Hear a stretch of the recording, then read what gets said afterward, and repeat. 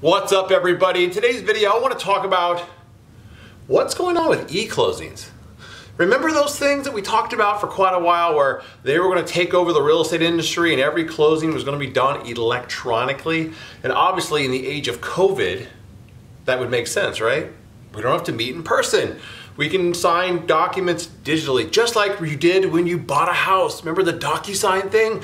Remember even maybe the Zachem thing where you took a picture of your earnest money deposit check and sent it to your escrow company? Stewart title, we can do that. So that you got to the end and you still had to go meet face-to-face potentially and sign documents. So I want to bring you up to date on what's going on with electronic closings right now, okay?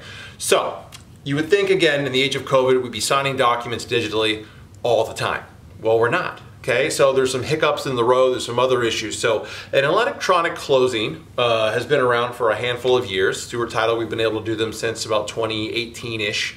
It's basically a interface of DocuSign and FaceTime. Kind of think of it as those two technologies that allow us to physically see the people that are selling their home or buying a home, signing documents, and we can have them digitally sign those documents and then have them, of course, recorded and notarized electronically. So there are a couple different things that are happening right now. For the most part, what we're seeing is hybrid e-closings. So what's a hybrid e-closing? Hybrid e-closing is where we're signing the majority of the documents electronically, okay? But the deed and the note have to be signed wet, okay? Which of course kind of eliminates some of the other stuff because you still got to meet face to face, right? And the deed and the note are of course two of the most important parts of the entire closing process.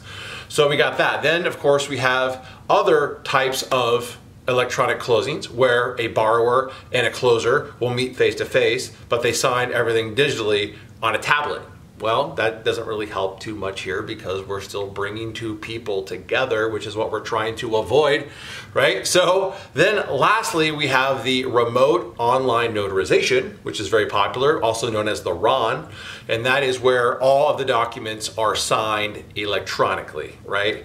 Which is easy. So Stewart title, we've been doing RONs and other hybrids for quite some time. We've closed people in all parts of the world, all parts of the country, from our office, from some of our closers have done it from their own home, and it makes things so easy. But why haven't we done every single one of these ever since COVID electronically? Well, you would think, well, it's my mortgage lender's fault. They're not allowing us to do it. Not necessarily the case, okay? It's not necessarily your mortgage lender. In many instances, it's the investor behind the lender, okay? So keep in mind, in many cases, the mortgage company that you're getting your loan from, they sell that mortgage, right? Remember when we sold the mortgage-backed securities type thing and they bundle mortgages, right? They still sell mortgages off to investors, okay? And the investors, at this point in time, many of them, not all, but many of them are not comfortable accepting the electronic signatures, okay? So basically what the lender's saying is, if I can't sell your mortgage, because I don't want it on my balance sheet, I'm not going to let you sign electronically. But we'll get you as far as we can, which is why we have the hybrid e-closing, okay? So with that said, there's a small caveat. Cash transactions, well, there's no lender involved. Cash transactions, electronic closing. So you got a buyer, they're in Europe, or they're in Hong Kong or something, and they don't want to fly in or go to the US consulate or book an appointment there. They could be signed electronically full without, because there's no lender, and it makes it easy. Seller side closings. The seller, in many instances, not all, we've had a few where the lender won't allow the seller to also sign their versions of the documents electronically, but in many instances, yes, the selling side, the seller has the ability to sign electronically as well because there's no note or deed of trust involved in those signatures. So we're moving along. So what does the future bring?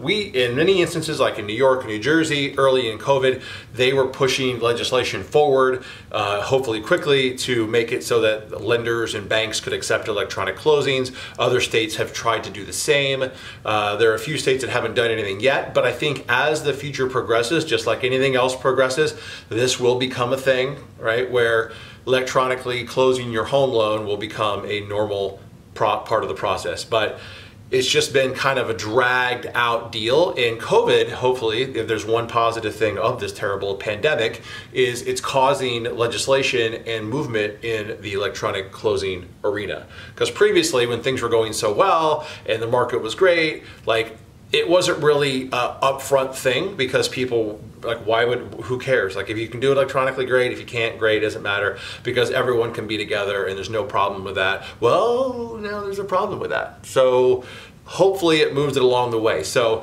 that's kind of the update of what's happening with electronic closings and why maybe you haven't been able to do your closing electronically, even though you've heard some buzz that that might be the case. You might have to settle for a hybrid or some other version of it as of right now. If you're lucky enough to find a lender, there's a couple lenders out there that are doing it. I know that Quicken Loans is somebody who's actually jumping on board with this and allowing many people to do full electronic closing. So I'm not endorsing Quicken Loans. I'm just stating that they're somebody who I know who has done them in the past. So they're out there. But I'm Vander, Molen with Stewart Title, and I help realtors and lenders grow their business. So if you want to partner with me, if you want to partner with Stewart Title, get information, check out my YouTube channel. I have almost 175 or 180 videos. I got almost 300 blogs on my website, dctitleguy.com. Tons of stuff to help realtors and lenders and even title professionals learn how to grow their business offline and online and make a lot of money. So here to help you guys. Subscribe to my channel if you haven't done already. And if you're on DC Title Guy, fill out a form. And of course, you can email me at wvander@stewart.com. And I look forward to working with you soon.